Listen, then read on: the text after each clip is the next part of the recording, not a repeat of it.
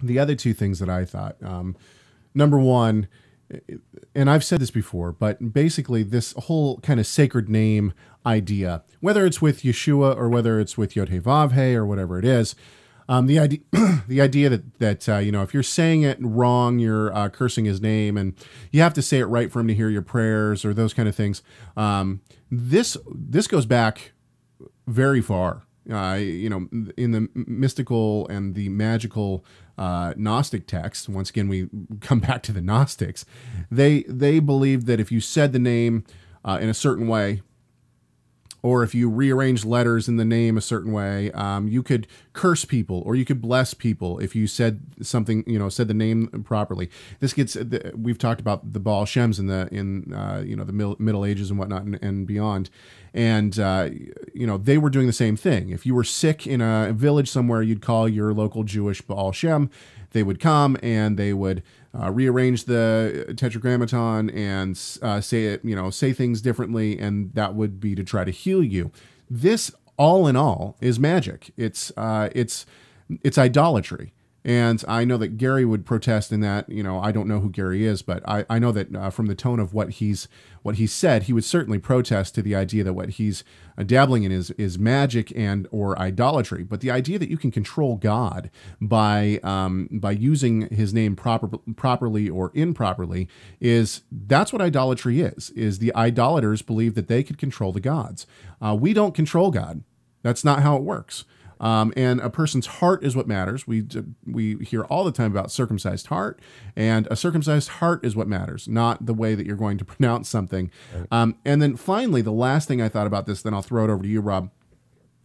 To be honest with you, when I read his comment, and I started thinking about maybe who this person may be and where he's at, not just where he's at, in his studies, and we're all growing. All of us are growing in our studies, but even where he's at geographically, and I started wondering: is this person in a city? Is this person, part of a community? And then I thought, okay, well, what would it be like to be in a community with a person who basically thought every time you said Yeshua or you said Yahweh or something like that, you were cursing God? Well, then I honestly started to feel like it would be like taking Gary's view, whoever this person is, taking this kind of view would be extremely isolating, even if you were in a large city.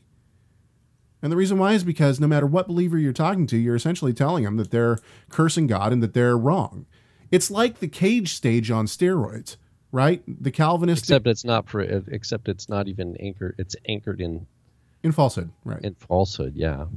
A couple other points here. Is it still up for people? Can people still see it? Let me bring it back up. I'm sorry. Go ahead.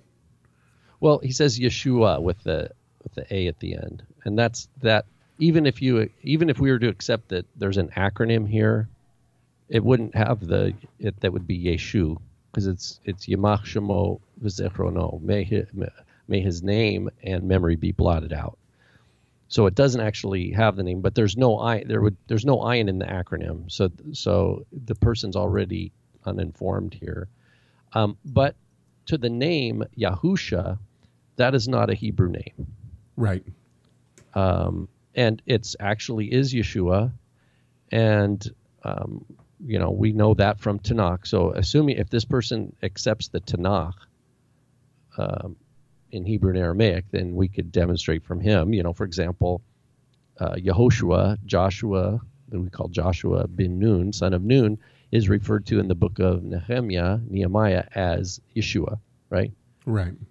And we also have Yehoshua, who is the son of Yehotzadak, right? So Yehoshua ben Yehotzadak in Zechariah is referred to in Ezra as Yeshua bar Yotzadak. Right. Yeshua bar Yotzadak. Clear, that's an Aramaic version of the same name. So Yeshua and Yehoshua are both perfectly acceptable names. Yeshua is not what this guy says it out to. There is no person in all of Scripture called Yahusha. So there's sadly there's some illiteracy, biblical illiteracy here, and this is a person who has zeal, and I would just suggest that this is a flag of someone who got steered in the wrong direction at some point. They had zeal to learn, and sadly they had bad teachers. Don't miss any clips from Messiah Matters by clicking the subscribe button. Also, give this video a thumbs up and share it so other people can see it too.